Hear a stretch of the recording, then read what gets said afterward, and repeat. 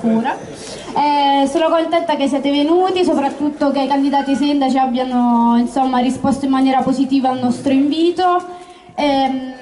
Siamo qui innanzitutto per dirvi che noi non odiamo nessuno, vogliamo semplicemente delle risposte rispetto al futuro di questo posto e a quello che saranno i prossimi 5 anni per quanto riguarda le politiche giovanili. Adesso lascerò la parola a Vito, che è il presidente del consorzio che gestisce il laboratorio urbano, e farà il suo intervento. È entrata in grande stile, sono appena arrivato, buonasera a tutti, buon pomeriggio. Mi presento una volta per tutte, per tutti, dato in questi giorni il casino che... Sono Vito Casulli, sono un professore e nonché sono il presidente del consorzio Laboratorio Urbano. Ok, sono il presidente del laboratorio, del consorzio del laboratorio urbano di Palagiano e non so se sapete che cos'è un laboratorio urbano che è nato nel novembre del 2010, è uno spazio di aggregazione giovanile dove i ragazzi trovano uno spazio per una palestra di apprendimento, cioè si mettono a fare cose che possono sviluppare pure al di fuori di questo spazio. Io l'ho vissuto dal primo giorno questo spazio e vi dico che l'ha attraversato tantissima gente, quasi mi commuovo quando ne parlo. Sì. Ah, ok, la regia, c'è il regista. C'è stata tantissima gente che ha attraversato questo spazio con tantissimi bei progetti che hanno ravvivato questo spazio stesso, quindi voglio ripercorrere con voi un po' un attimo, in pochi minuti, il passato, quello che è stato il passato.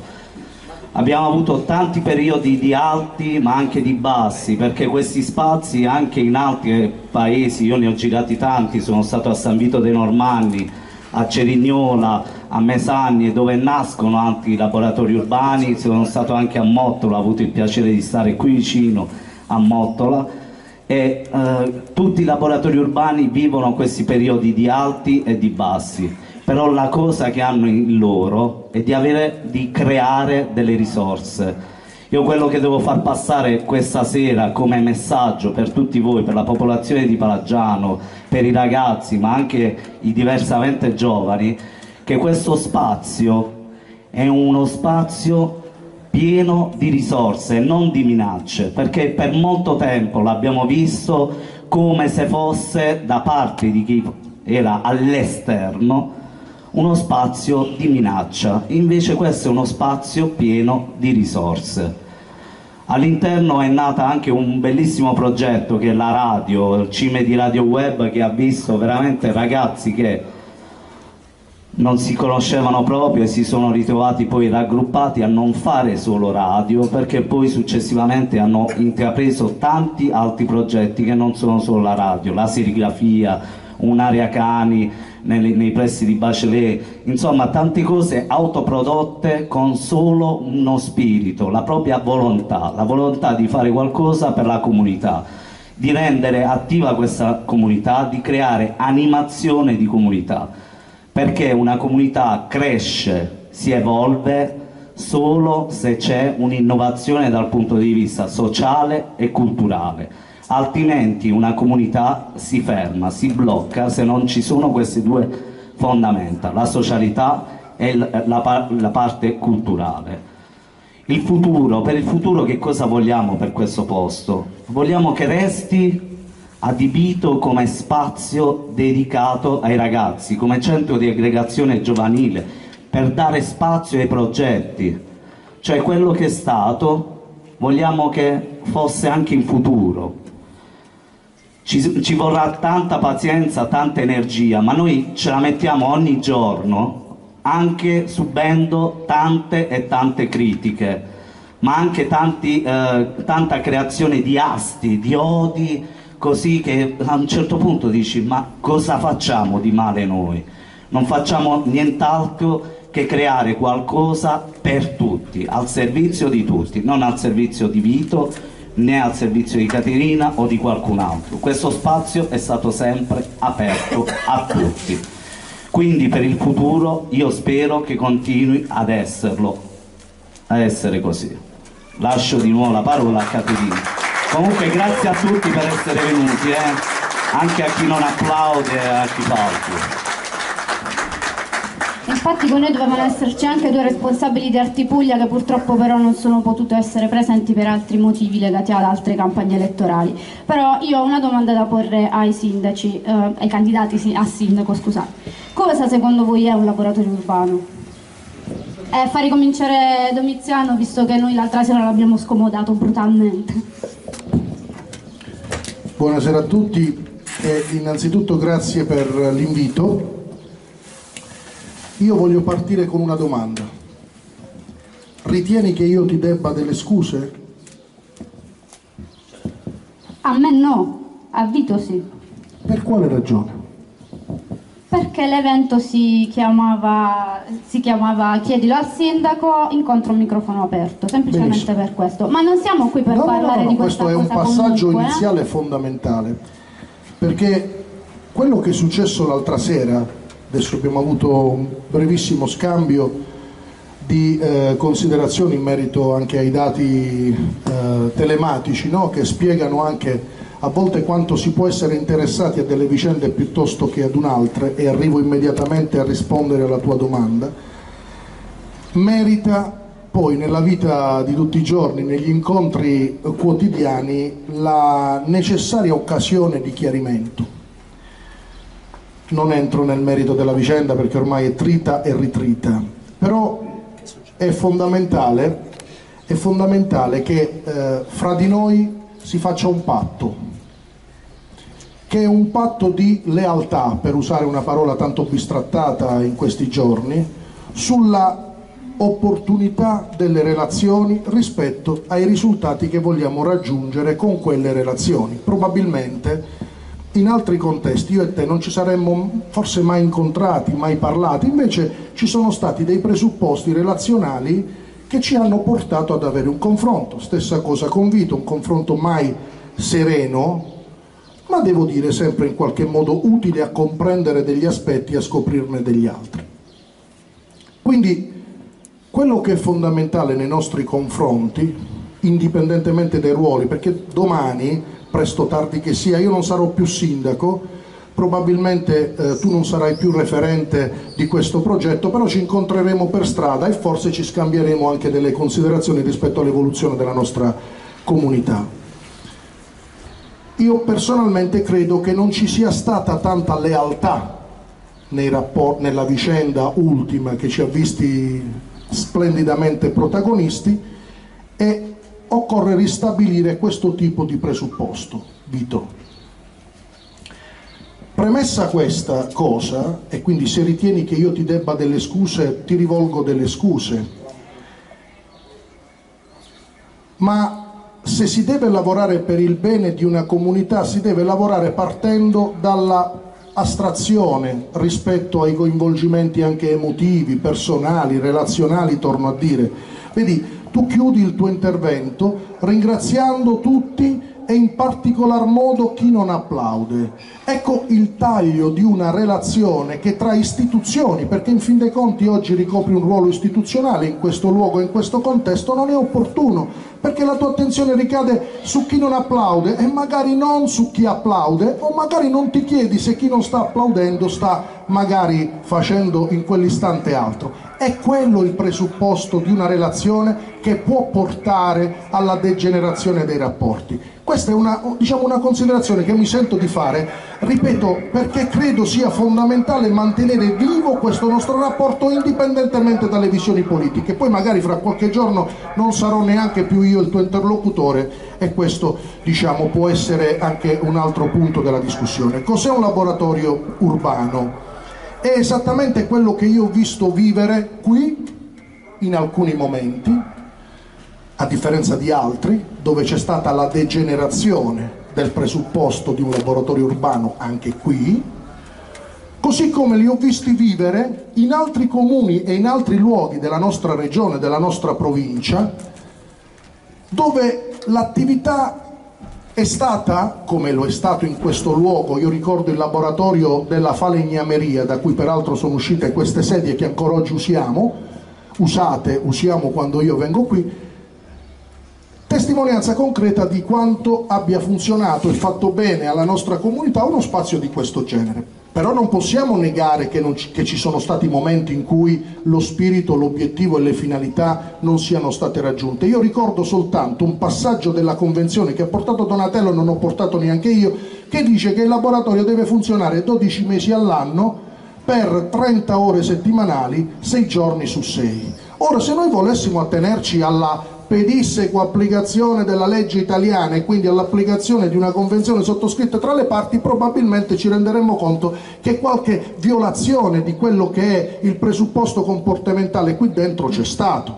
Ma se diventa questo il presupposto per darci addosso rispetto alla validità di questo progetto, come lo è in altri comuni e in altri luoghi dove pure funziona molto bene, io ricordo un incontro con un sacerdote di Cercasi un fine, se qualcuno mi aiuta col nome, lo abbiamo ospitato, Don Rocco D'Ambrosio, in un laboratorio urbano di Molfetta o Bitonto, non ricordo, un luogo meraviglioso, ricostruito anche grazie all'impegno e alle risorse che gli stessi operatori avevano trovato, perché molto spesso una pubblica amministrazione, pur volendo fare i salti mortali e pur essendo la migliore di questo mondo, e non siamo noi certamente, probabilmente non riesce a trovare tutte le risorse necessarie perché la struttura resti o funzioni al meglio delle proprie possibilità. Quindi, però mi scusi. Scusami, no, dammi del tuo. Scusami, rispondi alla mia domanda. Che cos'è per te un laboratorio urbano? È esattamente quello che ho visto essere questo, cioè un gruppo, un raggruppamento di persone, giovani, meno giovani, non mi interessa l'età, che produce, che realizza dei progetti che abbiano una ricaduta su tutto il territorio, perché questo è un passaggio fondamentale. La ricaduta del progetto deve essere riconosciuta a livello universale in tutta la comunità. Progetti che debbano avere la propria utilità sul territorio. Quando si riesce a far questo, e voi ci siete riusciti in moltissimi momenti, il laboratorio urbano genera la sua essenza funzionale, genera la sua esistenza, dà prova della sua missione. Questo penso. Perfetto, adesso passiamo la parola a Donatello. Buonasera a tutti, grazie per l'invito. Vedi, Caterina, posso darti del tu? Sì, prego. Secondo me non conta quello che per me o per Domiziano, per Pierino è il laboratorio urbano, ma è quello che la normativa prevede, che sia un laboratorio urbano. In che senso? Voi siete tanti ragazzi, Vito prima parlava, a proposito lo saluto, Vito parlava della storicità di questo luogo, parlava di un laboratorio, di un'innovazione, di una sperimentazione che ha avuto inizio nel 2010. Questa è una struttura che è stata adeguata alle norme, è stata pensata nell'ambito di un progetto, quelli di Bollenti Spiriti, quindi con una finalità specifica, creare un luogo che consentisse di incrementare tutte le iniziative di carattere culturale finalizzato a una fascia specifica di popolazione, quella della gioventù. Ma vedete, questo non cambia per Donatello, non cambia per Domiziano, non cambia per Pierino. Questo è quello che la norma, quello che la contrattualistica ha imposto, per esempio per i primi 5 anni, perché c'era un vincolo di destinazione della struttura pena la perdita del finanziamento. Poi c'è stata una fase della discrezionalità. E allora partiamo dai dati di fatto. A dicembre 2015 l'amministrazione dell'epoca, che ha un nome e un cognome... Non ci interessa. Non la cito, però è importante ricordare i passaggi. Quell'amministrazione ha deciso di sciogliere un accordo di partenariato con gli altri comuni, perché questo è un progetto che nasce in partnership con Mottola e Palagianello, e ognuno ha deciso liberamente, nella discrezionalità consentita dalla legge, venuto meno il vincolo di destinazione della struttura, di gestire in autonomia questa struttura. Io ho portato la convenzione non perché come il sindaco volevo andare a vedere se è stata adempiuta o meno, ma perché volevo mettere in evidenza un aspetto che poi troppo spesso si dimentica. Cioè, dopo 2 anni le amministrazioni avrebbero potuto decidere anche di rescindere dal contratto e dalla convenzione e destinare la struttura ad altro. Io sono convinto che bene si è fatto a non utilizzare questa opportunità contrattuale, però al contempo vi chiedo anche una cosa. Vedete, questo è uno spazio che deve essere valorizzato ancora di più, ma non perché ci siano dei demeriti da parte vostra, ma perché credo che questa struttura, anche con una diversa impostazione da parte di tutte le istituzioni, non solo il comune, non solo l'amministrazione, perché l'istituzione non è soltanto l'amministrazione, il sindaco, la giunta, i consiglieri comunali, ma io per istituzioni intendo anche gli uffici, che sono quelli ad esempio con cui dovete avere voi a che fare giornalmente, no? Allora questa impostazione di collaborazione tra chi ha la responsabilità di gestire una struttura come questa, con tanti sacrifici, perché le risorse non sono illimitate, al contrario le risorse sono molto limitate. Lo sappiamo. Poi c'è stato, sempre nel percorso, ed è bene ricordarlo, una modifica alla convenzione originaria del 2015. Gli spazi alle nostre spalle, oggi destinati a postazione 118, inizialmente facevano parte della convenzione ed erano quindi spazi destinati ad un progetto complessivo di utilizzo della struttura. Poi c'è stata l'esigenza di affrontare la pandemia, quella convenzione ha subito una modifica, quindi per 3 anni almeno questa parte di struttura è destinata a postazione di 118, ma vado oltre, perché poi io sono abituato purtroppo a leggere le carte, sono abituato a capire che cosa c'è scritto, quali sono le possibilità, eccetera. In quella convenzione c'è sì la durata triennale, ma c'è anche una opzione che l'amministrazione comunale si è garantita, quella per cui se il comune di Palagiano vuole che questa postazione resti ancora per tanto altro tempo, l'ASL è vincolata a garantire la sua presenza in queste strutture. Questo lo dico perché?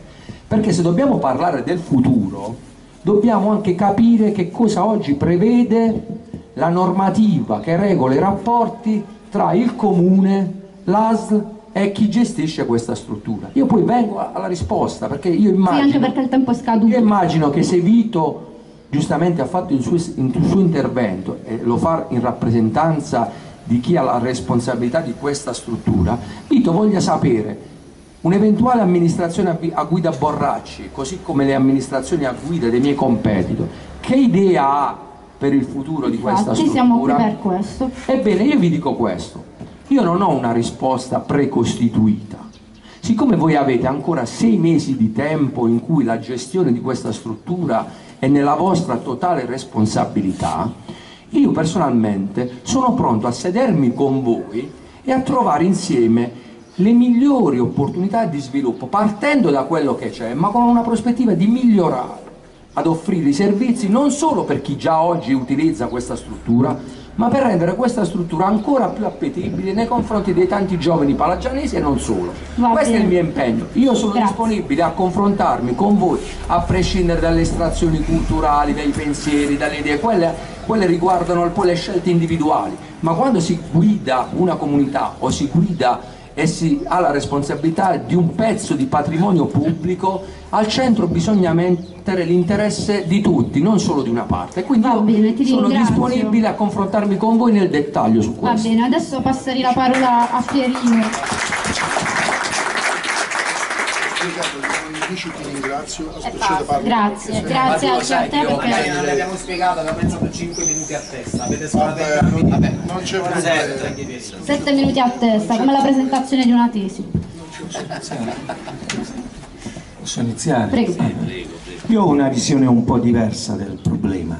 Io ritengo che in una comunità cresce e si sviluppa nel momento in cui ci sono le persone che vivono in quella comunità che manifestano dei bisogni, per cui possono essere anziani, giovani, bambini, meno giovani, adulti e così via, che a un certo punto della loro vita presentano il bisogno di organizzarsi, di vivere, no? Momenti insieme per organizzare, produrre, lavorare, discutere, cantare, suonare, fare tutto quello che ritengono che sia opportuno per il loro benessere. Per cui io penso che l'amministrazione, qualunque essa sia, si deve porre questo problema. Se esiste una domanda, se esiste un bisogno, che siano, ripeto, giovani, anziani ed altro, l'amministrazione deve mettere a disposizione i locali possibili. In una comunità, per esempio, piccola come la nostra, dove i locali sono carenti, diciamo, c'è la possibilità anche di utilizzare le scuole dello Stato e quindi dei comuni, di metterli a disposizione, perché le scuole non devono funzionare soltanto, non servono soltanto per funzionare la mattina con i bambini, possono funzionare tranquillamente il pomeriggio, la sera, anche con gli adulti, perché in una realtà dove c'è disagio, ci sono delle difficoltà, c'è disoccupazione, ci sono vari problemi, forse la possibilità di incontrarsi, di mettersi insieme, di elaborare qualche progetto, di pensare a diverse opportunità potrebbe diventare il motore di sviluppo di una comunità. Questo è il discorso. Per cui io penso che bisogna entrare in quell'ordine di idee, che bisogna fare dei regolamenti con gli istituti scolastici per dire: signori, questi spazi devono essere disponibili per tutti i gruppi organizzati che vogliono stare insieme per fare delle cose. Questo è quello che serve in una comunità, perché da cosa nasce cosa, no? Lo stare insieme significa acculturarsi, significa migliorarsi, significa essere disponibili a fare del volontariato, per esempio, in favore di qualche cosa, no? Ecco, se non si ha questa possibilità, diventiamo sempre più egoisti.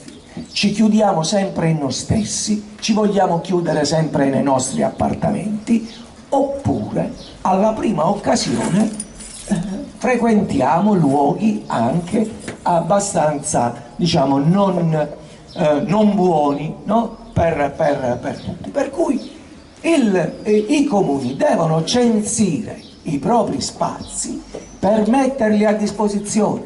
La verità è che manca questa cultura. Noi, anche gli amministratori, hanno la concezione della proprietà, no? Questa è mia, cioè io sono usine e questa struttura è mia, personale, no? Cioè questo succede, per cui non si cresce in questo modo. Io sono entrato, ho fatto un giro perché ricordo questa struttura, la ricordo per tante altre cose, ma se dico altre cose mi si dice che io penso alla preistoria. Questo luogo, quest'area è stata donata gratuitamente da un cittadino di Palagiano in onore di San Rocco, no? In onore del santo fate tutto quello che potete in favore della comunità, non in favore di qualcuno. Bene, basta andare oltre la parete, vediamo che c'è una bella discarica. C'è una discarica, per cui significa che non c'è cura di queste cose, non c'è cura dell'ambiente, non c'è cura non c'è la preoccupazione che ci devono essere questi gruppi. Io mi sono interessato per una mia esperienza, no? Mi sono interessato anche per gli anziani, per quelli come me che siamo diventati un po' vecchi, e per stare insieme, perché vogliamo fare delle cose, vogliamo fare diverse cose che possono servire alla comunità, possono servire agli anziani come noi, ma possono servire anche ai giovani. E succede che le scuole, chissà perché, i consigli di istituto non valutano attentamente la richiesta, il bisogno, e dicono: nasci, non devi mettere piede, perché non devi stare insieme agli altri. Chiaro? Questa concezione bisogna superarla se si vuol far crescere una comunità. Tutti gli spazi vanno messi realmente a disposizione e le amministrazioni devono prendersi cura di organizzare al meglio questi spazi per consentire le operazioni. Va bene, grazie Pierino per l'intervento. A tal proposito, per quanto riguarda la discarica di cui parlava Pierino, io da cittadina ho fatto la mia segnalazione, il comune se ne è preso carico e adesso si sta occupando della questione. Però non siamo qui per questo, sappiamo tutto quello che c'è. Siamo qui per altro. Avete risposto alla mia domanda, quella a cui io vi ho chiesto che cos'è un laboratorio urbano. Più o meno vi siete tutti avvicinati. Però nessuno di voi tre ha colto in realtà quella che è veramente la rivoluzione di questo posto, la politica per cui Minervini ha dato l'avvio a queste attività. Lo scopo di Minervini era quello di avvicinare i giovani alla politica, alle istituzioni. Però noi questo avvicinamento in tutti questi anni, io ho messo piede qua che avevo 17 anni, non l'ho mai visto. Ed è per questo che abbiamo deciso di invitarvi, perché volevamo davvero essere ascoltati e vogliamo capire davvero voi, nei nostri confronti, che cosa pensate, cosa volete farne di noi, perché anche noi abitiamo Palagiano.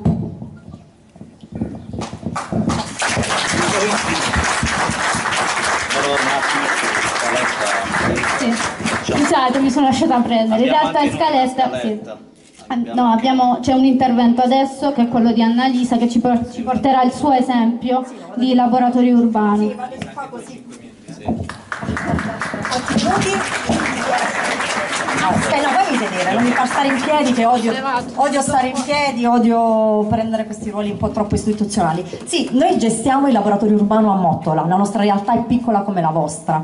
Noi non siamo arrivati nel 2016. Abbiamo avuto problemi anche noi perché le amministrazioni non sono sempre molto vicine a questo. Fondamentalmente il lavoro è duro e noi ne abbiamo già parlato diverse volte.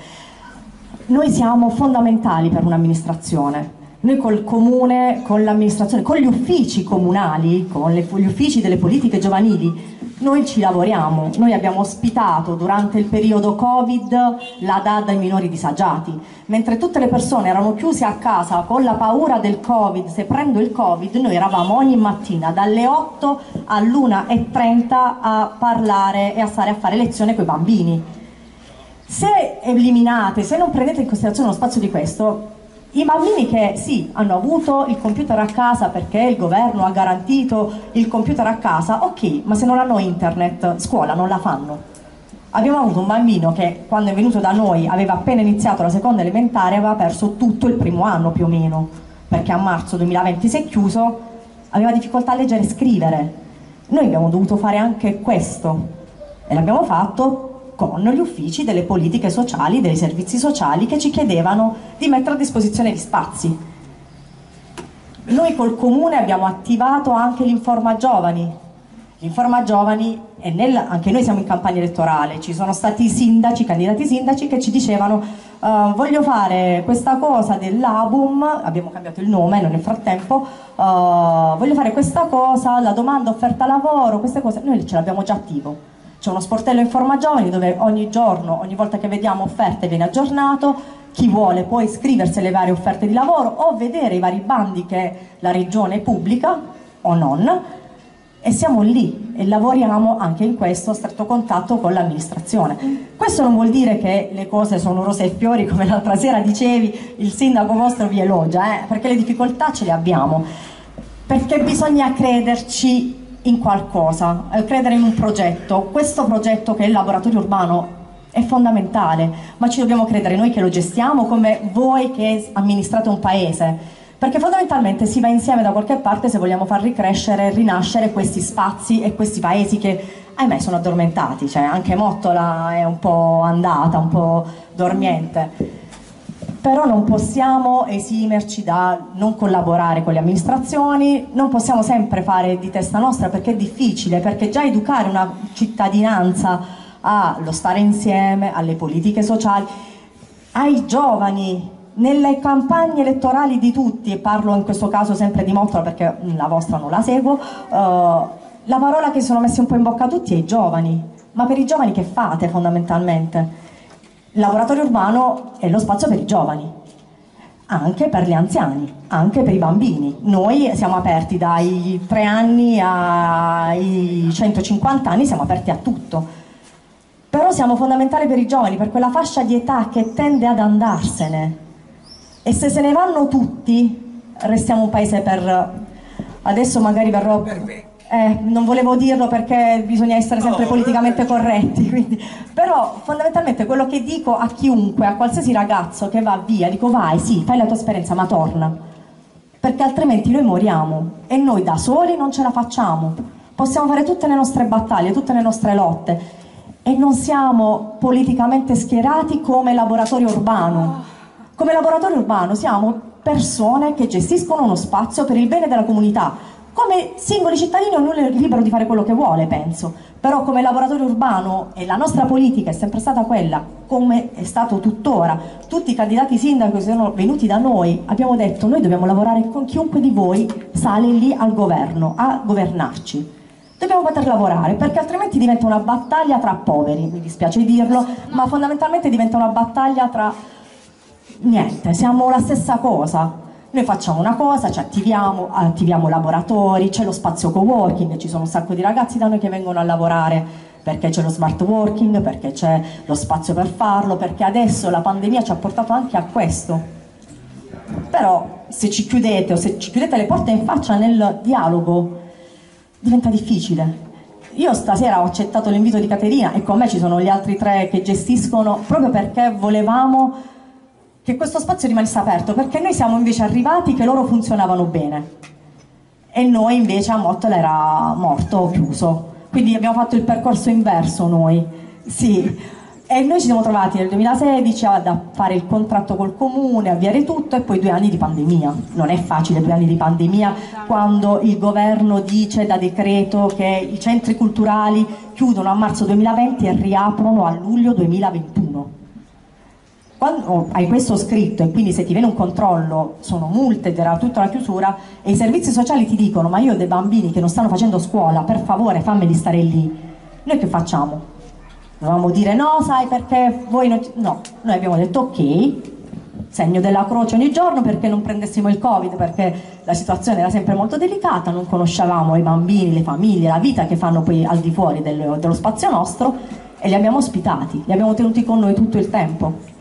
Ecco perché dico, stasera vorrei, come da noi hanno fatto, perché alla fine i nostri candidati sindaci, bene o male, hanno provato a parlarci, a ascoltarci e siamo anche entrati nei loro programmi elettorali noi ci siamo in tutti i programmi elettorali. Vi chiedo a nome loro di aprire realmente un dialogo. Capisco che quello spazio adesso è stato adibito per il 118, ben venga, va benissimo, però c'è tutto un altro spazio. Apritevi al dialogo con loro e aprite alla possibilità di fare realmente qualcosa con loro o perlomeno di lasciare a loro la libertà di gestire e di creare qualcosa per il paese. Noi... ok, mi ha dato il time out. Resto qui a disposizione. Ringraziamo Annalisa per il suo intervento. E ora partiamo con le domande, Sì, pubblicato. Avete ancora tanto del tempo da dedicarci? Sulla mia web tipo quando fu inaugurato. Riguardo ai canali comunicativi di cui si parlava, no? Per il dialogo con queste strutture, voi pensate di offrire nel vostro programma, nei vostri progetti, come pensiero un canale apposito comunicativo verso queste strutture, ma non solo verso queste, verso i vari spazi di aggregazione giovanili che possono nascere oltre a questo, perché c'è anche un'altra bella realtà che è nata da poco, mi viene in mente Ufiscarul, no? Una comunità di ragazzi che anche loro stanno tentando di fare delle cose, di programmare dei corsi di musica, insomma di avvicinare i giovani. Questi fantastici giovani che molte volte vengono visti sempre, ripeto, come una minaccia. E quindi questo voglio chiedere, iniziamo da Domiziano, ti va? Certo, Grazie. Apposta. Grazie Vito. No. Non ricordo il tuo nome, Annalisa, io sono Domiziano. Ti leggo una serie di messaggi, non ti dirò chi è il mittente, ma mi spiegherai poi, secondo la tua idea, se è il presupposto di un dialogo o di una guerra. Questa persona scrive a me, mandandomi la foto delle macerie qui dietro.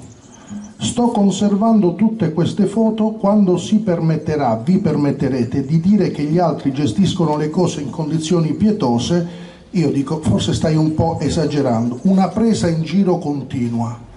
Mi dice, assolutamente no, non sto esagerando. Buon lavoro, non fare il bambino, impara ad accettare i tuoi sbagli in silenzio. Non passi più di qui ora? Questo è parcheggiare? Non dici nulla ora? Un perfetto attore di teatro. Avevano ragione quando me lo dicevano. Vergognati. Questi messaggi io li ho ricevuti per valutare la semplice opportunità di pulire il retro di questo spazio. E se un operatore chiede a te di venire a pulire questo spazio dicendoti vergognati, qual è il presupposto del confronto? Ritieni sia costruttivo, indipendentemente dal fatto che possa o no avere una visione e una lettura politica? Ritieni sia un presupposto relazionale opportuno? Io, per i miei modelli di vita, ritengo di no. Dunque, i dialoghi, per venire al tuo discorso che ho apprezzato tantissimo e poi rispondo alla domanda di Vito, certamente il dialogo funziona nella misura in cui vogliamo costruirlo insieme, perché altrimenti si rischia di perdersi un po' e torniamo al discorso relazionale che è un presupposto essenziale. Ma questa è la mia idea, può essere sbagliata come spesso mi dicono su alcune mie idee. Qual è la domanda di Vito? No? Dicevi cosa si vuole fare di questo spazio, se si vuole dedicare un canale. Voi lo sapete, voglio dire, peraltro se quello che è successo con noi, perché probabilmente con noi è stato possibile farlo, cioè anche dialogare, non sempre serenamente, voglio dire, è inutile che ci nascondiamo, non sempre serenamente, dribblando un po' qualche atteggiamento che io non ho condiviso, non ho compreso, non ho metabolizzato, come da chi dice, insomma, alla fine siamo uomini, donne, è possibile anche commettere qualche errore a livello relazionale, ma non mi sembra che il dialogo, Vito, non sia mancato. Il dialogo tra istituzioni, ritorno a dire questa parola, perché non dobbiamo dimenticare quello che siamo quando dialoghiamo in determinati contesti. Le istituzioni dialogano con l'obiettivo di raggiungere un risultato. Allora io direi manteniamo e continuiamo questo nostro dialogo, direi anche continuiamo a litigare, come abbiamo spesso fatto, la lite a me non piace, dire, però, no, attenzione, la lite si intesa come discussione, quindi anche discussione accesa, continuiamo a discutere purché ci si ponga degli obiettivi e proviamo a raggiungerli. Io non lo so se li abbiamo raggiunti o no, ma un dato è certo: questa esperienza, che saluta l'esperienza di Bollenti Spiriti, perché prima di Minervini c'è stato un certo Nichi Vendola che ha voluto attuare un progetto nel quale io ho creduto pur non essendo né, voglio dire, impegnato in politica. Sì, erano insieme. Bene, Nichi Vendola e Minervini erano attenzione, insieme. Minervini ha gestito la progettazione del bando, ma l'idea di Bollenti Spiriti arriva in Regione Puglia tramite Vendola, tramite una proposta, addirittura un'interrogazione parlamentare di Vendola sull'idea di creare una rete territoriale e strutturale per accogliere i giovani in Regione Puglia prevalentemente. Da qui nasce Bollenti Spiriti, ma è un'altra storia. Poi lo sappiamo come finì. Scusa Caterina. Con la so, va bene. No, dico, questa è un'altra storia, so che lo sapete, siete i protagonisti. Poi sappiamo com'è finita con la storia di chi ha gestito questi spazi. Il problema è questo, oggi, noi abbiamo subito questo. Bene. Cioè noi arriviamo, siamo Voi pagate un prezzo carissimo, ma io lo so perfettamente, ho seguito per altre vie quella vicenda. Adesso abbiamo due strade: o smettiamo di parlare o ricominciamo a costruire quella che era l'idea di Nichi Vendola da portare in questi spazi. Non è stato possibile, sono lungo? Non è stata possibile sostanziarla attraverso l'idea dei consorzi. Bene, riportiamola sul territorio, però rispettiamo le regole del gioco, diamoci degli obiettivi e verifichiamo se questi sono stati raggiunti. Perché se ad un certo punto all'interno di un lab si festeggiano feste private o diciottesimi, cosa regolarissima, legittimissima, figuriamoci, anzi se mi avessero invitato ci sarei andato in qualunque paese con molto piacere, però ce lo dobbiamo dire, perché se poi un'istituzione chiama e dice scusate ma cosa sta succedendo, e non può diventare quell'istituzione immediatamente contraria alla realtà che sta gestendo uno spazio di questo genere. Facciamo una convenzione non scritta. Intendiamoci, dove la vogliamo portare questa struttura? Ogni volta che io passo di qua, abito a 150 metri di qua, vedere le luci accese, i ragazzi seduti qua, pochi o tanti che siano mi interessa poco. Per me personalmente è un motivo di gioia, che se ne voglia credere, che se ne voglia dire. Allora dobbiamo implementare questo tipo di percorso, qualunque sia l'attore che vive questo spazio. Questa è la mia idea, poi il resto, scusate, sono andato lungo. Sì, infatti, volevo sapere se anche Pierino e Donatello hanno la stessa idea che hai tu, Luizia. L'unica cosa, non spaventatevi quando sentite il nome di Nichi Vendola, il fantasma lontano. Sì. Di cui forse abbiamo ancora fortemente bisogno, indipendentemente da come la si pensi. Sì, più che altro perché comunque un progetto del genere non è stato un progetto errato e sbagliato. Ci sono paesi che funzionano bene e noi siamo comunque figli di quello. Siamo solo caduti vittima. Cioè noi siamo arrivati con grandi difficoltà. Siamo caduti vittima del sistema, perché è stata offerta un'occasione e questa occasione è stata stracciata in mille pezzi. A volte e noi a me siamo piace stati dire siamo italiani, se vogliamo. Ecco. Ci può anche stare. Perché se si dà la gestione a un certo punto a una federazione. Scusa, donate Io ho una visione leggermente diversa, quindi vi chiedo scusa se magari non sarà confacente alla sensibilità di qualcuno di voi, perché legittimamente ognuno di noi ha una sua sensibilità politica, personale e quant'altro. Io credo che una struttura come questa, quindi ha detto bene Annalisa, non può e non deve essere schierata politicamente a favore di Tizio, di Caio e di Sempronio, ma questo non significa che ciascuno dei partecipanti non possa legittimamente e liberamente esprimere le proprie idee, la propria sensibilità e la propria estrazione. Io vedo qui il professor Tito Anzoli, chiedo scusa a lui se lo userò come mio punto di riferimento. Se c'è una persona probabilmente che in questa assise stasera ha forse le idee, i valori di riferimento più lontani dei miei, probabilmente questo è il professor Tito Anzoli. Detto questo, io ho stima di Tito Anzoli. Con Tito Anzoli ci siamo confrontati tante volte su tante tematiche, e il fatto che abbiamo idee diverse, posizionamenti politici diversi, ognuno legittimamente ha fatto la sua azione politica in tanti anni. Io sono 20 anni che mi confronto e mi scontro politicamente, partiticamente col professor Anzoli, ma mi sono confrontato tante volte da amministratore su tante tematiche di comune interesse col professor Anzoli, e da quel confronto credo che qualcosa di buono sia nato. Allora, se io sono riuscito a confrontarmi col professor Anzoli e il professor Anzoli è riuscito a confrontarsi con me, significa che anche chi è impegnato in prima persona in maniera evidentemente esposta, partiticamente.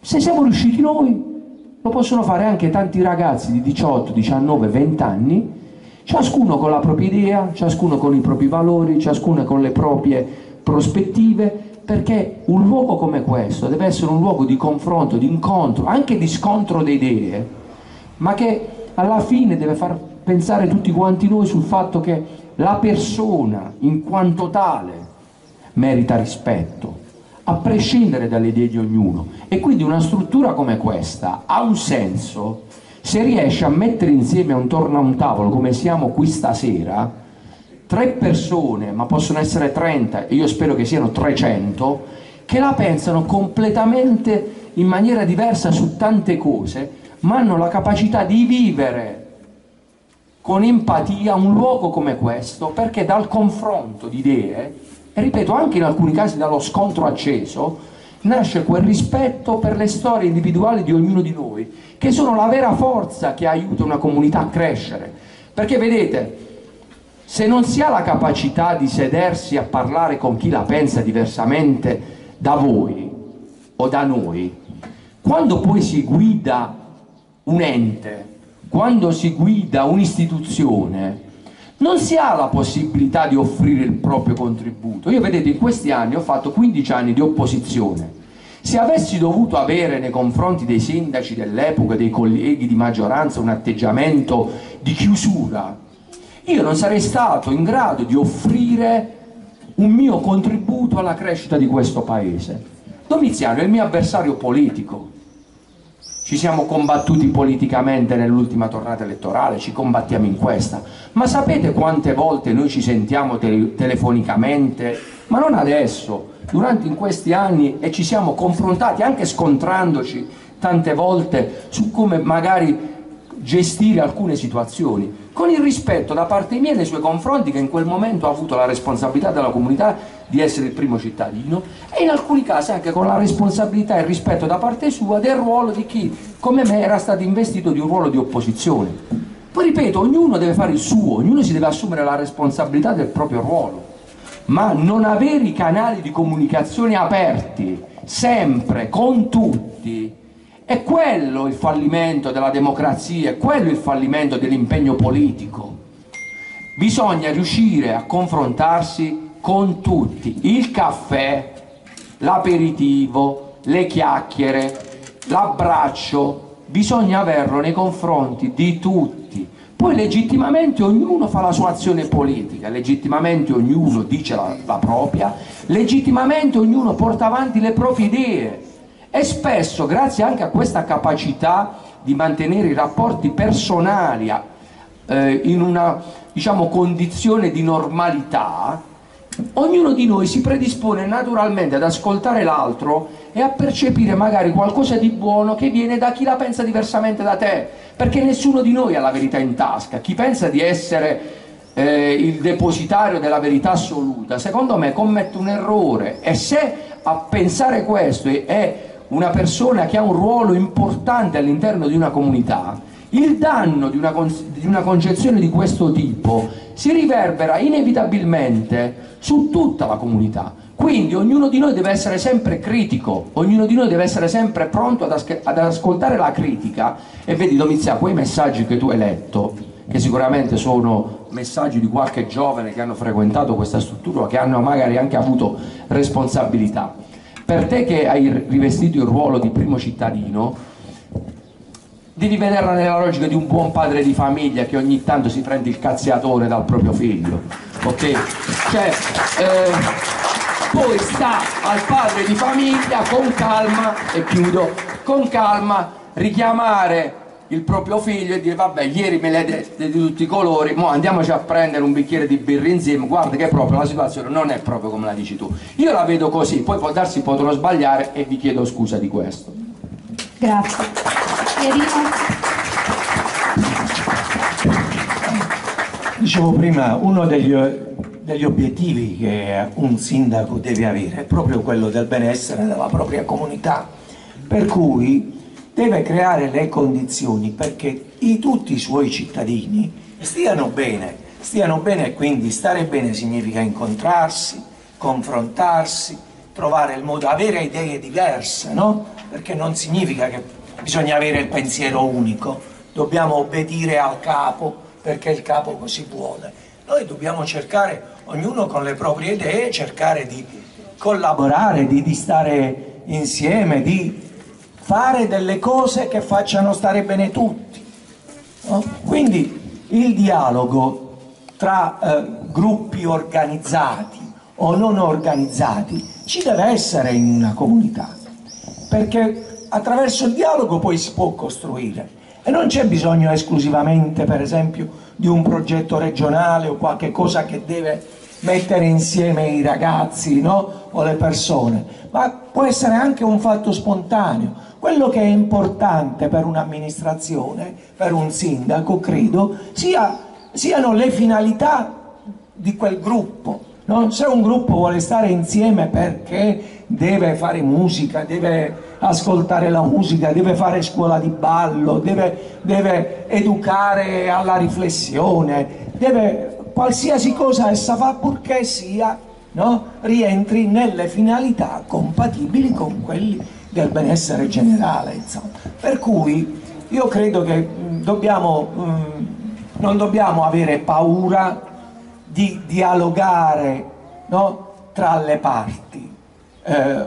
C'è sempre qualcuno che deve fare il primo passo, lo deve fare la politica nei vostri confronti, lo dovete fare voi nei confronti della politica.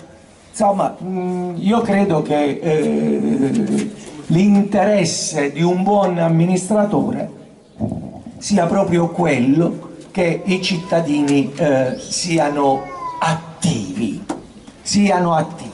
Questo importa. Poi possono avere le idee più diverse, no? Finché c'è democrazia, a meno che non abbiamo poi diventiamo altro, allora diventa complicata la vita, ma finché c'è democrazia uno può avere le idee più strambalate, un altro può avere altre idee, ma dobbiamo imparare a stare insieme, no? A confrontarci per cercare di migliorare, di far crescere la cultura, la formazione, anche sul piano economico una comunità.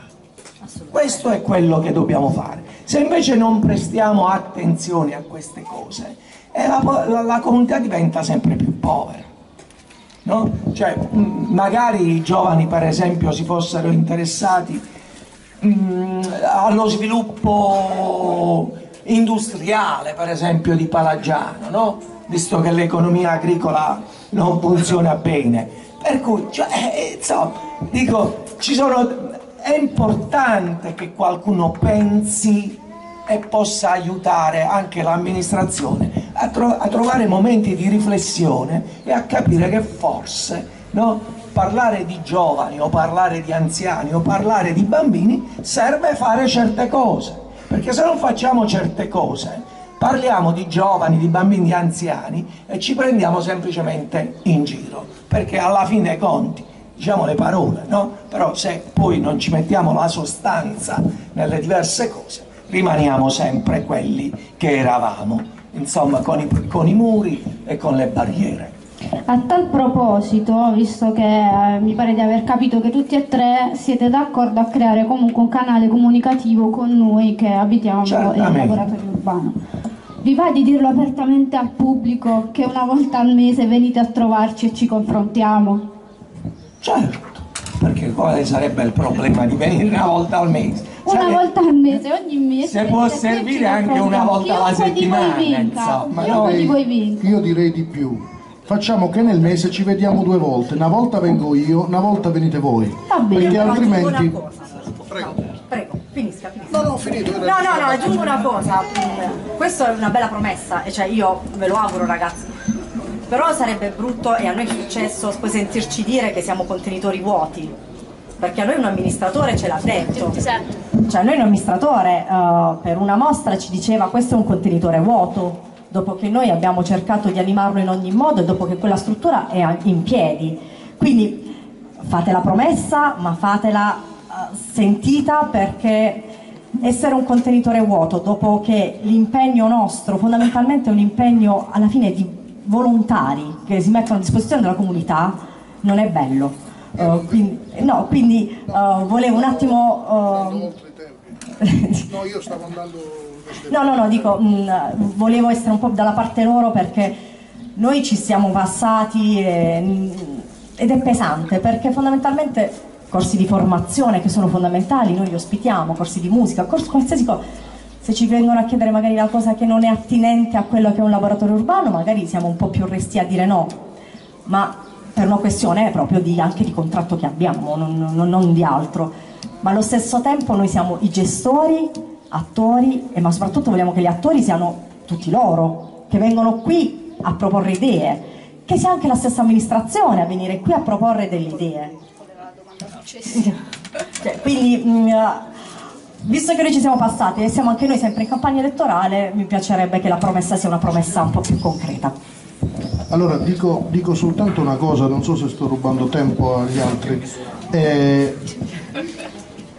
Non so se c'è Margherita Capodiferro, che voi credo la conosciate bene e credo sia uno dei punti di riferimento di questo laboratorio. Bene, Margherita Capodiferro fa parte del consorzio di associazioni che vince, non c'è più ZNS, non c'era, ok, allora sto commettendo un errore di memoria, ma Margherita Capodiferro, che è una nota artista locale, oltre ad essere stata gestore di questo spazio, ha portato per esempio nell'ultimo calendario estate palagianese, che ho avuto il piacere di contribuire ad organizzare insieme all'assessore di riferimento, una serie di appuntamenti artistici, a mio modesto parere, di alto profilo, indipendentemente dai numeri dei partecipanti, che comunque è stata occasione di grande incontro, di grande confronto. E non mi pare che quella situazione, quell'evento non sia stato apprezzato dalla comunità,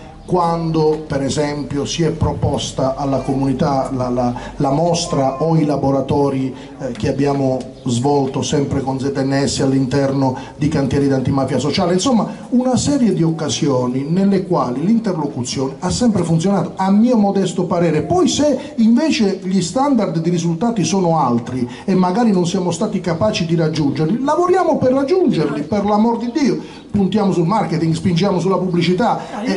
Sì, no, ma lo accolgo, per quanto diciamo mi resti ancora da fare il sindaco, non so se 15 o 5 anni e 15 giorni, però diciamo che l'obiettivo è quello, perché serve a tutti. E guarda, posso dirti, serve anche ad un sindaco, cioè poter dire c'è una mostra d'arte a Palagiano in piazza con delle installazioni d'arte contemporanea di mega contenitori di bambole umane con bimbi e adulti che erano interessati dalla manifestazione perché era straordinaria come idea e come cosa realizzata a Palagiano. E beh, permettetemi, è una cosa che serve egoisticamente, uso una parola che ha usato Pierino, egoisticamente serve anche ad un sindaco, perché se vai in piazza e riempi la piazza con un evento che interessa, hai fatto un buon risultato, indipendentemente dal messaggio che porti. Io come sempre andrò un po' controcorrente, è la mia natura. Ti vogliamo bene lo stesso. Grazie. Prego. Mi fa piacere. Caterina, Vito, se siete arrivati questa sera a doverci chiedere di prendere l'impegno di venire almeno una volta al mese in questa struttura, io da amministratore, seppur di opposizione, vi chiedo scusa. Vi chiedo scusa perché Palagiano non offre chissà quante strutture a destinazione sociale. E secondo me un'amministrazione, e quando parlo di amministrazione non parlo solo del sindaco, perché quest'idea sbagliata per cui l'unica persona con cui bisogna parlare dell'amministrazione è solo il sindaco, come se gli assessori ce li abbiamo come soprammobili. Allora, se la normativa attribuisce al sindaco la facoltà di nominare e i cittadini pagano delle indennità a degli assessori che sono i primi collaboratori del sindaco nella gestione della cosa pubblica, e gli assessorati vengono attribuiti in funzione di specifiche competenze. Io mi aspetto che un assessore alla cultura o un assessore che ha le deleghe alle politiche giovanili qui non ci stia una volta al mese, ma ci passi una volta al giorno, ok? Anche perché, ripeto, non siamo Roma, non siamo Milano, dove abbiamo 200 strutture a destinazione sociale e quindi anche lì si ha la difficoltà a viverle, perché ognuno di noi dedica alla comunità 7, 8, 9, 10 ore, qualche stacanovista in più ci può dedicare 12 ore. Quindi la mia idea è un'altra. La mia idea è che un sindaco che sceglie una squadra con cui amministrare debba essere un punto di riferimento, tra virgolette, secondario. Queste strutture vanno vissute e vanno gestite in stretta collaborazione tra l'amministrazione e chi le gestisce per il tramite degli assessori competenti. Il sindaco interviene laddove per un motivo X non c'è una comunione di intenti tra il gestore e l'assessore e quindi si cerca il passaggio successivo. Questo è il modo in cui io concepisco l'amministrazione pubblica. Non ci può essere il sindaco tuttologo o un sindaco che deve stare H24 a disposizione di tutto e di tutti per poi non offrire i servizi adeguati ad una comunità, perché un sindaco non è una persona diversa da ognuno di noi, ha bisogno dei suoi tempi, ha bisogno di curare i suoi rapporti familiari e personali, e se ha scelto delle persone con cui condividere la responsabilità amministrativa, si assume la responsabilità politica delle persone e delle scelte che fa. E quindi io mi aspetto che una struttura come questa e come altre presenti siano frequentati in maniera abituale dall'assessore alla cultura o dall'assessore alle politiche giovanili. Il sindaco poi deve fare sintesi, il sindaco deve recepire le indicazioni di fondo, deve dare l'input quando si predispone il bilancio di previsione e decidere di destinare X piuttosto che Y, perché poi, chiariamoci, senza soldi non è che si possono fare tutte queste grandi attività. Quindi il volontariato va bene, lo spontaneismo va bene, ma servono anche delle risorse e il comune si deve impegnare ad accompagnare questi percorsi con adeguate risorse. Ma se non c'è un costante rapporto di collaborazione, che non significa necessariamente, ripeto, che lo dobbiamo pensare sempre allo stesso modo, la collaborazione significa avere i canali di comunicazione aperti, trovare nei limiti del possibile una sintesi, ma una volta che si trova una sintesi lavorare tutti per quell'obiettivo, perché è interesse della comunità avere il miglior risultato possibile, perché le risorse vanno usate in maniera efficiente, ma soprattutto le risorse vanno destinate in maniera adeguata. Così una struttura cresce. Così come, ripeto, faccio un accenno, non voglio essere polemico, ma è solo pensiero che qualcuno abbia potuto, spero che nessuno lo abbia autorizzato, abbia potuto pensare di utilizzare una parte retrostante, una struttura che comunque ha un'utenza pubblica, che possa essere il laboratorio urbano, che possa essere il 118, che potesse essere una qualsiasi altra utilizzazione a frequentazione pubblica. Il pensiero di poter aver usato un'area, comunque parte di questa struttura, per farla diventare deposito di rifiuti, questa è una cosa secondo me intollerabile. Ok, quindi è una cosa secondo me fuori dal mondo. Ma detto questo, ripeto, non voglio fare polemica, mi auguro semplicemente che cose di questo tipo non accadano più.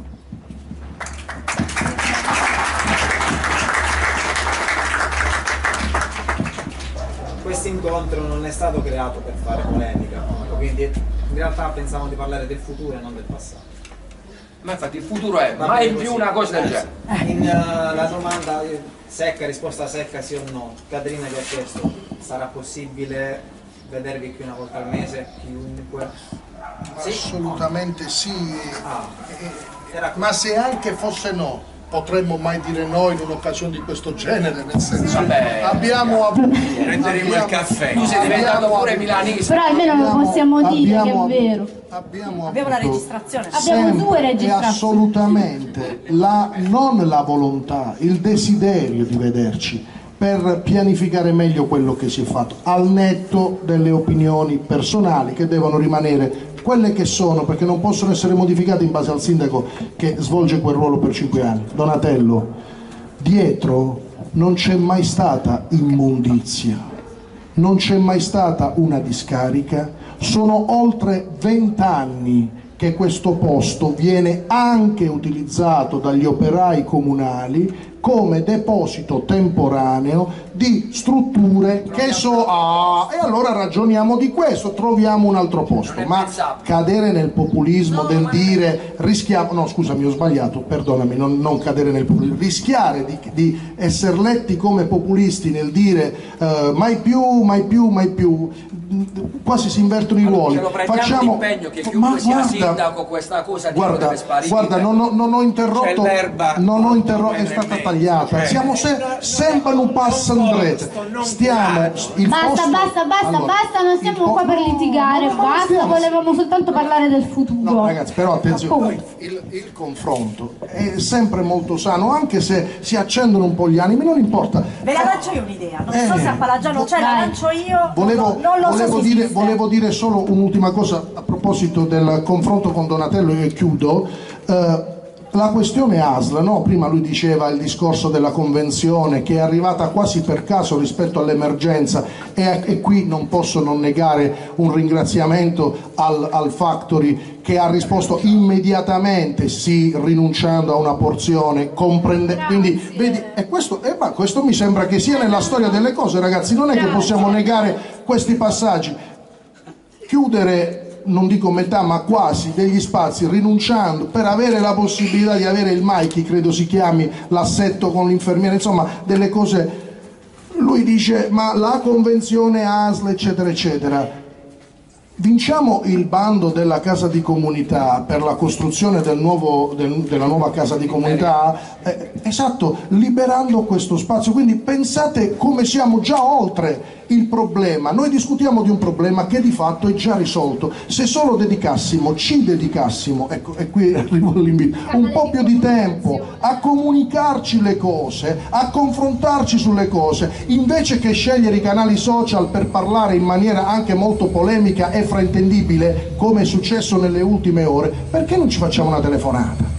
Perché non ci diciamo telefonicamente come stanno le cose? Ti rispondo come ti ho risposto, no, perché sennò torniamo a rete a Vito chi. Il problema è no, perché questa cosa è diventata, stiamo lanciando non essere sempre così, come dire, stiamo lanciando due hashtag, il primo è Vito chi e il secondo a settembre si muore, nel senso che abbiamo ascoltato un po' il comizio di Pierino, dice che a settembre si muore, quindi stiamo lanciando due hashtag belli potenti per vincere questa. Allora vi lancio io l'idea, ripeto, io non so. E qual è la cosa falsa che sto dicendo? Che hai risposto alla mia telefonata, dal mio numero. Ti ho chiamato che volte dal mio numero, poi ho chiamato da un altro numero. Allora stai zitto. Allora,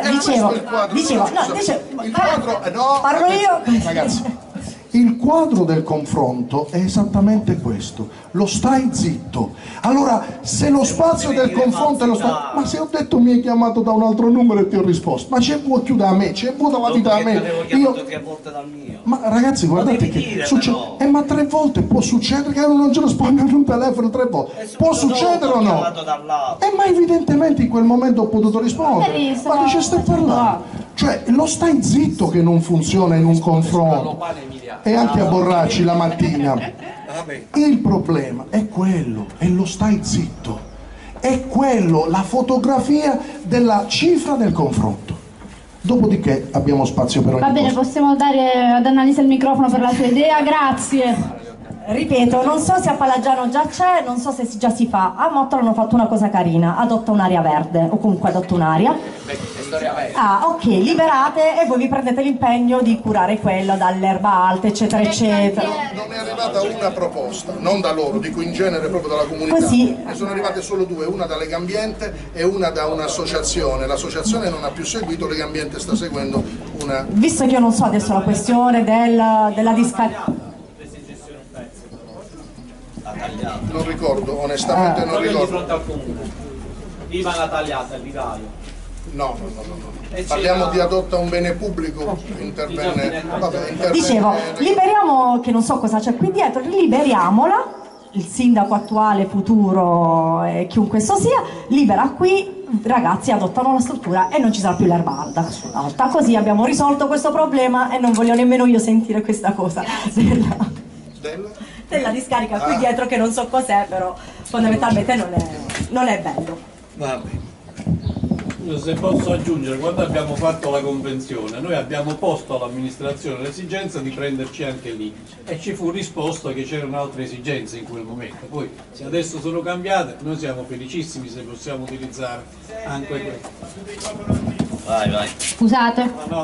Solo a proposito di questa questione dell'area retrostante e di quello che si può fare, al momento della stipula della convenzione con l'amministrazione comunale noi abbiamo posto l'esigenza o la possibilità di utilizzare anche l'area retrostante e ci fu detto in quel momento almeno che non era possibile perché l'area serviva all'amministrazione comunale per altri scopi. Ora, se queste esigenze sono cessate, a noi va bene che possiamo utilizzarle. Allora, devo riferire una domanda che mi è giunta da uno dei presenti, che voleva sapere rispetto agli spazi pubblici quali sono le intenzioni delle prossime, chi salirà al governo, diciamo, qui in questa piccola cittadina, riguardo il teatro comunale, il centro, l'impresa giovani, il centro impresa per i giovani, e centro impresa, e poi riguardo la consulta delle associazioni. Il centro impresa mi hanno riferito che c'è in programma, in progetto questa quartiere, non lo so, ora mi informerò meglio, scusate l'inesattezza, però riguardo il teatro e la consulta delle associazioni rimaniamo su questi due temi e vediamo. Devo rispondere io? Sì. Allora, per il teatro è in fase di pubblicazione il bando di gestione. Il teatro in questi anni ha avuto un primo intervento di adeguamento, abbiamo montato i cosiddetti INASPI per l'antincendio interno, questo ci permette di ampliare dai 100 posti ai 250, progetto che è stato già finanziato dal Ministero dell'Interno insieme al frantoio Ipogeo. Per il teatro abbiamo ottenuto 350.000 euro che saranno destinati per il secondo intervento, quindi la costruzione di una galleria da altri 150 posti a sospensione rispetto alla platea, e siamo in fase adesso di banditura, di pubblicazione del bando per l'affidamento. Non so se riusciremo entro il 12 giugno, ma chi dovesse diciamo, riprendere l'attività amministrativa troverà il bando pronto. Non lo abbiamo fatto in questi 2 anni ovviamente, perché se lo avessimo fatto negli anni di pandemia non avremmo trovato nessun operatore che avesse magari voluto rispondere a questo bando per ovvie ragioni, insomma i teatri erano chiusi. Mentre per quanto riguarda l'altra domanda... Era comunque città impresa. Ah, città impresa, scusa. Prima di città impresa avevamo detto la consulta delle associazioni. Io credo che nessun esempio meglio della consulta debba ispirarsi al principio di continuità. La continuità della consulta mi sembra che abbia lavorato in questi 5 anni, da quando è stata costituita nel 2017 o 2018, non ricordo, sino ad oggi. Prima? No, è stata costituita nel 2017 come... Ah, ok, l'ultima fase.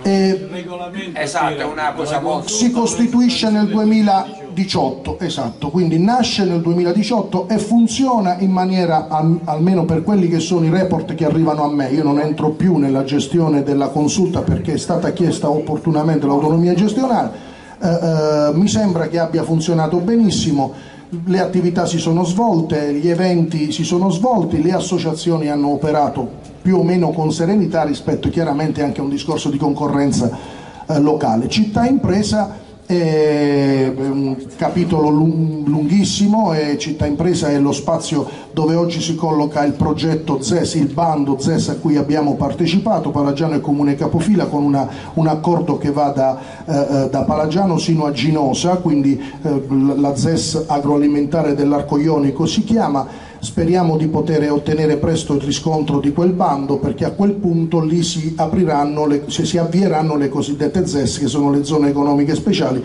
dove si potranno applicare dei ticket fiscali agevolanti per l'imprenditore che arriva. Faccio un esempio: non paga l'IMU i primi 5 anni a 0, i secondi 5 anni al 25, i terzi 5 anni al 50 e così via a crescere, per spingere l'insediamento produttivo all'interno del PIL. Di città impresa, che è già un mini PIP, diciamo così, per opera di questi imprenditori e di questa gestione di questo consorzio privato che ha reso già operativo quell'area. Quell'area si collega, si inserisce all'interno della striscia PIP. Qui possiamo aprire un grande dibattito e spero che si possa al più presto dare continuità all'operatività di città impresa, che è già operativa da molti anni, ancora prima che io diventassi sindaco.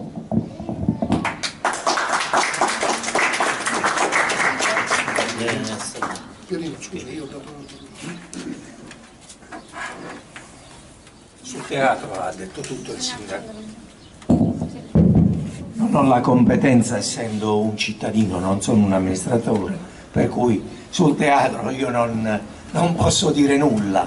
Io attendo che questo contenitore sia messo a disposizione della comunità, proprio perché, ecco, tutte le belle espressioni che possiamo contare nel nostro paese possano trovare un altro spazio importante per non solo per far venire spettacoli, ma anche per organizzare i nostri spettacoli. Dico, ci sono tanti ragazzi che potrebbero, no, sperimentare forme di gruppi teatrali che sono utili, no, per la crescita, per cui credo che se questo è stato fatto e se questo si potrà fare, bisogna dare importanza a che il teatro ritorni ad essere uno spazio utilizzato e importante. Per il resto, per quanto riguarda città impresa, è chiaro che l'interesse dell'amministrazione, di chi gestirà in questi anni, è quello di creare le condizioni di sviluppo. Io penso che abbiamo perso molto tempo su queste cose, abbiamo perso molto tempo a capire se le particelle appartenevano a Giovanni o a Francesco, no? A criticare queste cose e a perdere il tempo necessario invece per creare condizioni di fattibilità presto, no? Dico, la zona industriale purtroppo è uno di quei problemi che a Palagiano non trovano mai soluzione. Io mi auguro che in breve tempo possano trovare la soluzione giusta, perché serve creare le condizioni di lavoro per tanti ragazzi, per tanti giovani che, non trovando lavoro in questa nostra comunità, finiscono per andarsene al nord, andarsene altrove. Per cui, se vogliamo, diciamo, rallentare questi processi, c'è bisogno di creare una zona con tutte le caratteristiche per essere, anche a dire, la più ampia possibile, proprio perché non si può pensare di fare città impresa soltanto qualche opificio.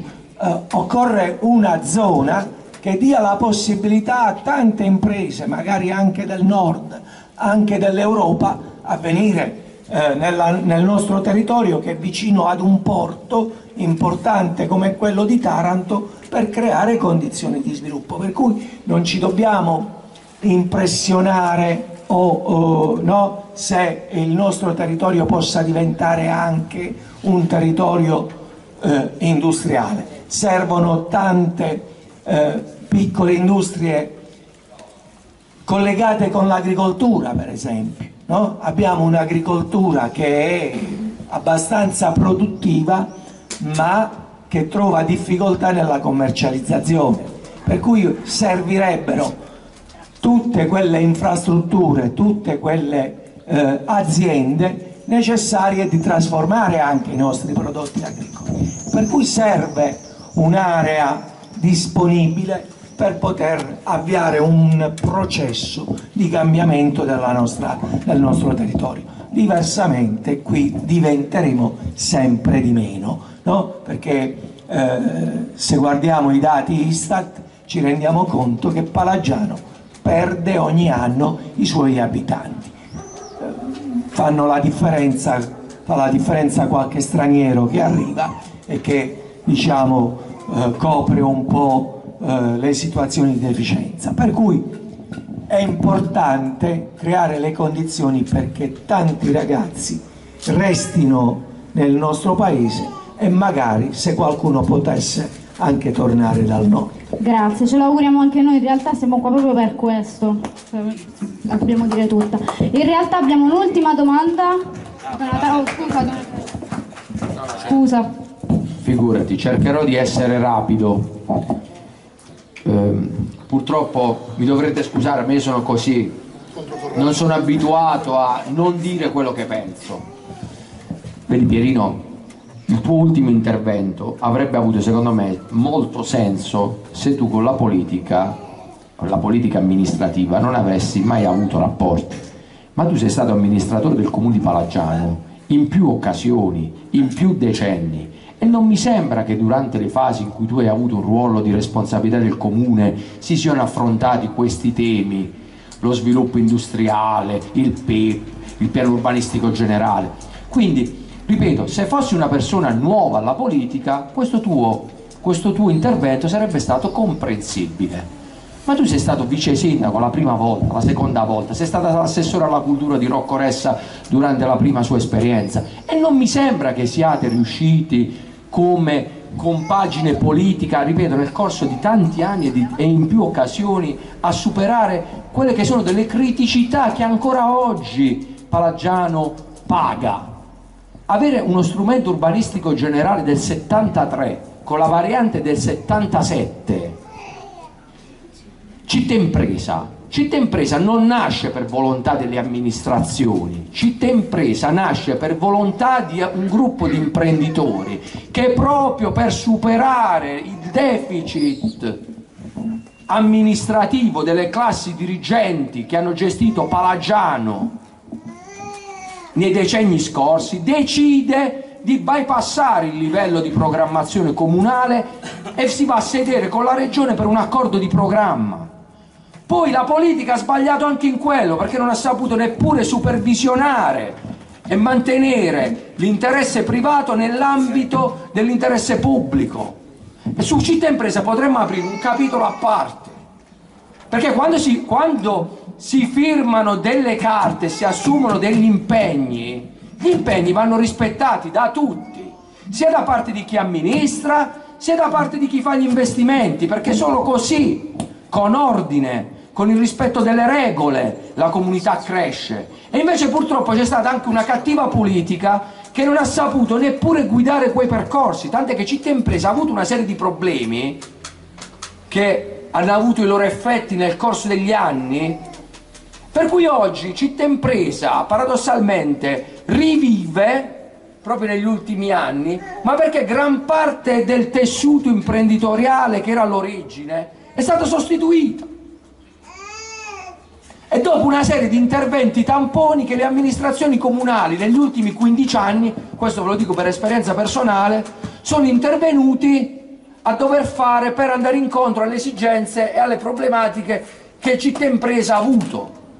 Ma non funziona così, perché guardate, per essere attrattivi sul territorio serve sicuramente la programmazione di base, quella generale e quella settoriale che manca, ma serve anche una capacità, un metodo di lavoro e di rapporto con il mondo imprenditoriale. Ma secondo voi può venire qualcuno a investire a Palagiano se una pratica l'ufficio tecnico, anziché essere evasa in 30, 60, 90 giorni come la normativa prevede, viene evasa in 1 anno, 2 anni e 3 anni? Ma secondo voi gli imprenditori, che sono per loro natura desiderosi di ricercare il profitto rispetto all'investimento che fanno, possono tenere risorse, milioni di euro in molti casi bloccati perché un ufficio tecnico non adempie nei tempi e nei modi a quelle che sono le prerogative di quell'ufficio? Faccio l'esempio dell'ufficio tecnico, ma potrei parlare di qualsiasi altro ufficio. E allora è il sistema istituzione, è il sistema paese che si deve predisporre nel complesso ad accogliere gli investimenti. Altrimenti noi riusciamo a fare soltanto filosofia. Gli imprenditori vogliono essere attratti sul territorio, ci vogliono le condizioni normative, ma ci vuole anche un clima da parte di tutta la comunità che guarda l'imprenditore locale e non come una risorsa, come una persona da sostenere, come una persona da aiutare ad affrontare i problemi, non come una persona che una volta che magari è venuta a investire va considerato come una persona da colpire, come uno che vuole fare profitto su altri, perché altrimenti gli imprenditori non verranno a Palagiano a investire come non sono venuti fino adesso. E ci sono imprenditori locali che purtroppo hanno dovuto chiudere le loro aziende qui a Palagiano e hanno colto le occasioni, ad esempio, delle ZES, andandosi a insediare a Mottole e a Massafra. E quindi noi a quegli esempi dobbiamo guardare, noi dobbiamo guardare le realtà a noi vicine che hanno saputo prendere i treni giusti.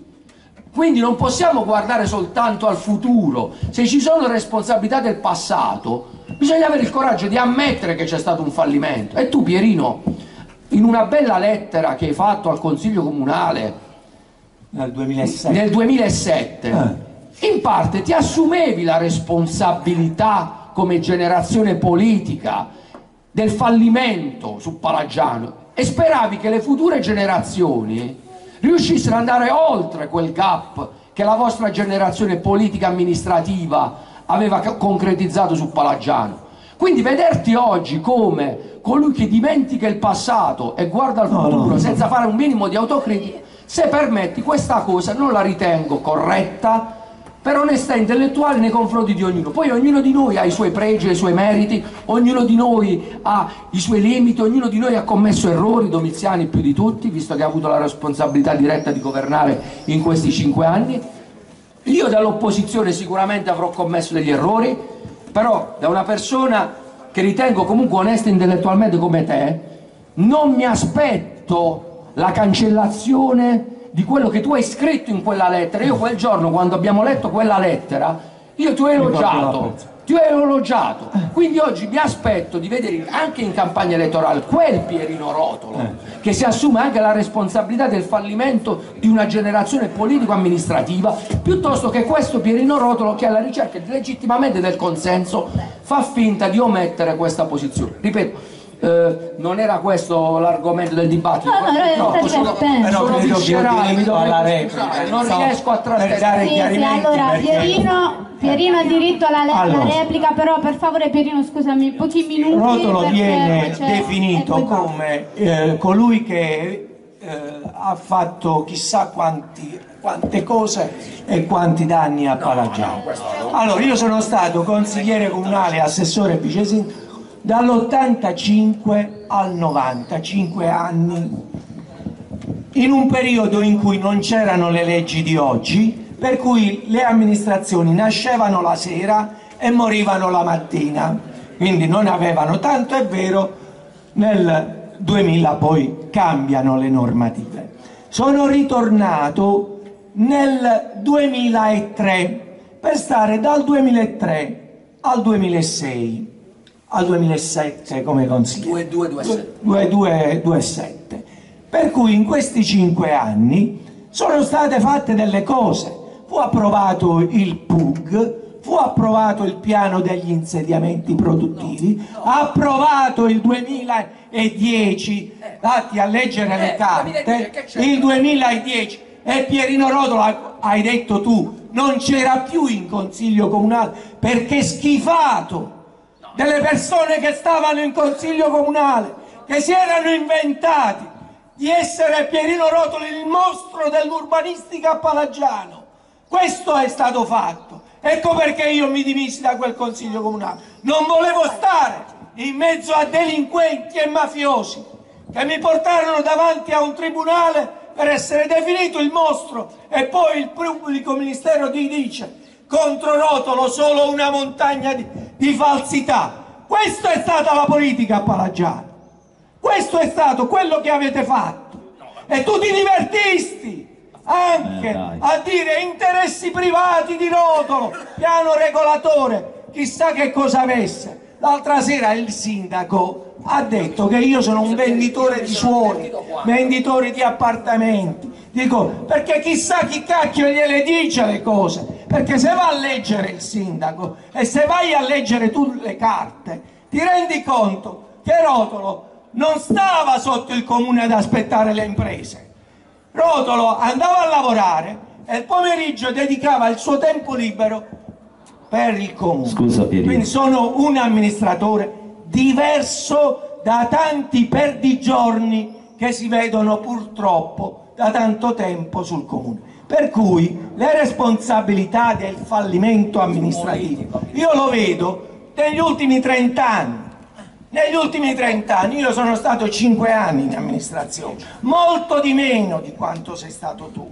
No, dal 90 io non ci sono. Scusa Pierino, al 2000, siccome noi, al 2022, Pierino, al 2022, scusa Pierino, no, per favore. Scusate, No, perché? concludiamo. Perché No, vado alla conclusione. Perché non abbassiamo i microfoni noi. Di diffamare in questo paese, no? Cioè di denigrare, è chiaro, perché il sindaco si è lamentato del messaggio che ha avuto. Io non gli voglio far vedere il messaggio che ha avuto da una sua amministratrice prima dell'Agosto. Per cui esatto, Pierino. è chiaro, cioè, perché abbiamo un'ultima domanda che poi dobbiamo. La politica deve essere onesta, ha detto In piazza. deve essere onesta e deve dire la verità, non deve dire le bugie, perché quando io sento le bugie divento energico, divento allergico. Le chiedo se metterci in difficoltà. Ok. Abbiamo un'ultima domanda che mi giunge per WhatsApp sulla chat. Ci siamo, scusate, Donatello. Per favore, poi litigate dopo, tanto Donatello dopo c'è il comizio, poi tocca a lei, poi tocca di nuovo a Domiziano. Esatto. Posso con la domanda? Vado a leggere interamente la domanda, cioè tutta, vado a leggere la chat tutta, che qualcuno legge tutta. Vito chiedi quindi se gli eventi comunali saranno ancora affidati con affidamenti diretti, vedi la sagra del mandarino, o sarà la consulta delle associazioni, questa tutte e tre, o sarà la consulta delle associazioni a gestire e a coadiuvare le amministrazioni nella gestione degli eventi pubblici. Gli affidamenti si valutano in base alle esigenze temporanee, economiche e anche di tempo, no? Rispetto alla urgenza di organizzare eventi, per cui si valuterà di volta in volta, ma certamente si utilizzeranno tutti gli strumenti legittimi che la legge pone a disposizione di un sindaco, di un'amministrazione, di un assessore, ma soprattutto di un ufficio che si occupa prevalentemente di affidare incarichi di questa natura. Quindi lo valuteremo di volta in volta, ma se è vero che avviamo un dialogo potremo valutarlo preventivamente se e a chi affidare. Resta una responsabilità dell'amministrazione che ha il dovere di confrontarsi col concetto di partecipazione con le realtà che poi di fatto organizzano eventi come per esempio il Factory o come le associazioni, alcune che compongono il Factory. Io sarò ancora più breve, premesso che chi amministra si deve sempre assumere la responsabilità delle scelte. Io posso solo prendere un impegno. Mi hai fatto adesso la domanda, Vito, e rispondo qui, ma se no l'avrei detto in pubblica piazza. Con me, con la mia amministrazione, non ci saranno candidati che riceveranno appalti in affidamento diretto, non ci saranno associazioni in qualche modo privilegiate rispetto ad altri. Io ho un'altra visione. Io credo che l'amministrazione debba dettare delle priorità, fare un bando, andare magari nella consulta delle associazioni e dire: guardate, Quest'anno l'amministrazione comunale punta su queste linee programmatiche. Chi tra voi ha delle proposte da presentare all'amministrazione lo faccia, valuteremo la migliore. Io penso che con questo tipo di schema noi eleviamo, attraverso la competizione costruttiva anche tra realtà, eleviamo il livello del dibattito, il livello del confronto e anche il livello di capacità di realizzare un evento. Lo scegliere un partner in funzione della vicinanza politica, della simpatia nei confronti di chi sia il presidente o meno dell'associazione o altro, è secondo me un metodo sbagliato. Se Caterina, che la pensa completamente all'opposto di me, mi presenta un progetto che io ritengo che sia il migliore tra tutti quelli presentati, io non devo avere nessun problema a dire Caterina ha presentato il progetto migliore e portiamo avanti quello. Poi magari l'anno prossimo qualche persona magari a me più vicina, se vorrà avere questa responsabilità, si dovrà dare da fare, dovrà fare un progetto migliore di quello di Caterina. Questo è il mio modo di vedere le cose. Io sono per la meritocrazia.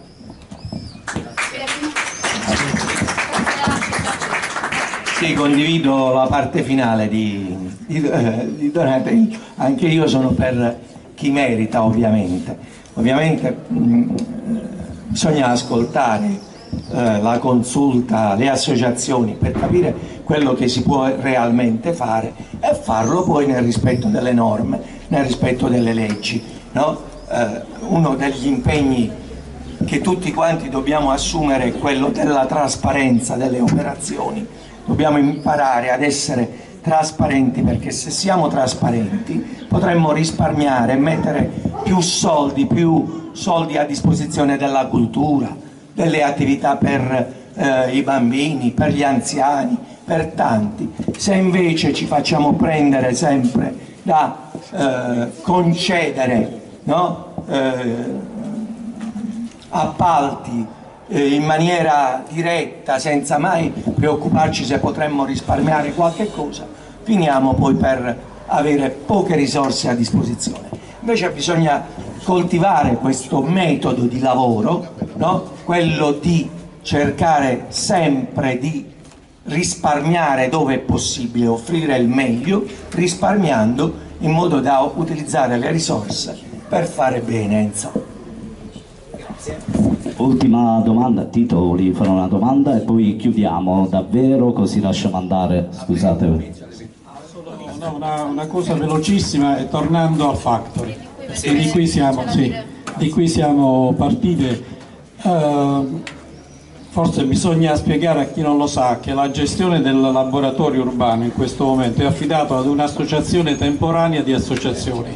Inizialmente eravamo 8, adesso siamo in 5, perché purtroppo bisogna dire a Palagiano è difficile anche fare associazionismo, per cui 3 associazioni sono purtroppo sparite. Abbiamo cercato, io me l'aspettavo, quante volte ci siamo detti attenzione che l'amministrazione potrebbe far ricorso alla convenzione mettendoci in difficoltà, ed è giusto, l'abbiamo detto tante volte, ma abbiamo avuto grandi difficoltà a far ripartire questa struttura dall'inizio per come era messa. Com'è? Non è mai successo? No, ho detto, ci siamo sempre detti tra di noi. No, ci siamo sempre detti tra di noi. Attenzione che infatti all'inizio, quando abbiamo ripulito, messo in ordine in qualche modo, siamo partiti proprio per rispettare la convenzione, che addirittura ogni giorno facevamo i turni qui per tenere aperta la struttura e dimostrare che stava ripartendo la struttura. Ma è difficile, ci sono grandi difficoltà, perché il progetto che c'era prima aveva il finanziamento pubblico, noi non abbiamo nessun finanziamento. Noi qui siamo obbligati ad avere un'assicurazione per tutti quelli che frequentano la struttura, ci siamo autotassati, le associazioni si sono autotassate per fare l'assicurazione. Sta funzionando la radio dopo aver ricomprato le strutture, perché ci hanno rubato le strutture, per cui una prima cosa che chiediamo di fare è mettere il sistema di allarme qui e di sorveglianza, perché adesso le abbiamo ricomprate, i ragazzi l'hanno fatta ripartire, ma se qui avviene un altro furto chiudiamo e ce ne andiamo. È così, per dire, guardate, qualunque sarà l'amministrazione comunale, io credo che per far funzionare questa struttura, non essendo questa un'attività commerciale, non abbiamo entrate o entrate limitatissime, voglio dire, chi prende il caffè alla macchinetta lascia un centesimo rispetto all'acquisto di una cialda. Allora, un piccolo capitolo per sostenere i giovani e le attività che si devono fare qui, perché anche i laboratori li abbiamo fatto i laboratori di fumetto, abbiamo fatto i laboratori di cartapesta, ci sono state tante attività, c'è il coro, insomma si cerca, no, io mi riferisco a quella di adesso, diciamo adesso con le difficoltà saltiamo il periodo della pandemia che chiaramente ci ha bloccati e adesso si sta ripartendo. Cioè il wifi, la radio web senza wifi non funziona, il wifi perché non ce lo dà nessuno, l'abbiamo pagato noi, lo stiamo pagando noi, ce lo siamo messi noi, eppure è un'utenza, no? Che dovrebbe secondo noi spettare all'amministrazione, ma lasciamo perdere, voglio dire, per dare una mano a far gestire c'è bisogno, quindi un piccolo capitolo, una piccola somma, anche per sapere nel corso dell'anno possiamo fare affidamento su questa cifra e programmiamo queste e quelle altre attività in favore di tutti, ovviamente, perché io devo dare atto, io mi sono prestato, diciamo, essendo giovane come tutti sanno, a dare una mano ai ragazzi quando ci hanno invitato come associazione. Cerco di mettere la mia piccola esperienza a loro disposizione, ma sono loro l'anima vera di questa struttura e deluderli sarebbe veramente un gravissimo delitto. Tutti abbiamo la responsabilità, tutti, di sostenerli e fargli vedere che gli siamo vicini e li sosteniamo per il bene loro e di questa Palagiano. Grazie.